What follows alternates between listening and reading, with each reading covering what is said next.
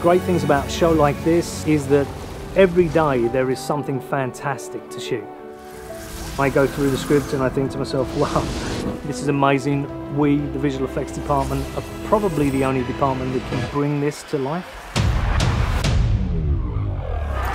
To the dragon!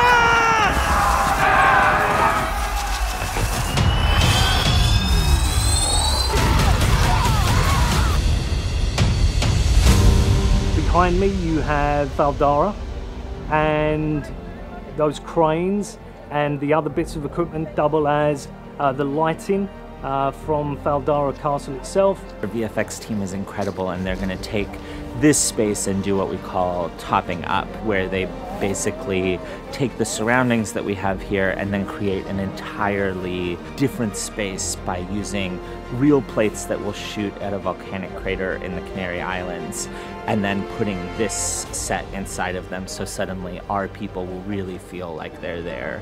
We've joined forces with all of the women in the city who can channel to try and save the city that has never fallen. There must be 10,000, 20.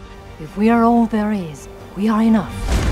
This is the big crescendo, the end of episode 8. That's something that we can't stage here realistically because we don't have 20,000 Trollocs. So that has to come from us, the visual effects team.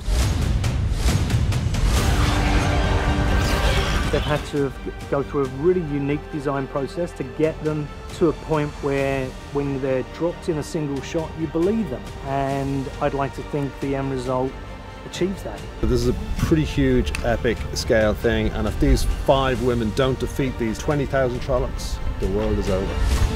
When I reach out to you with the one power, accept it. Let me in. Are you ready?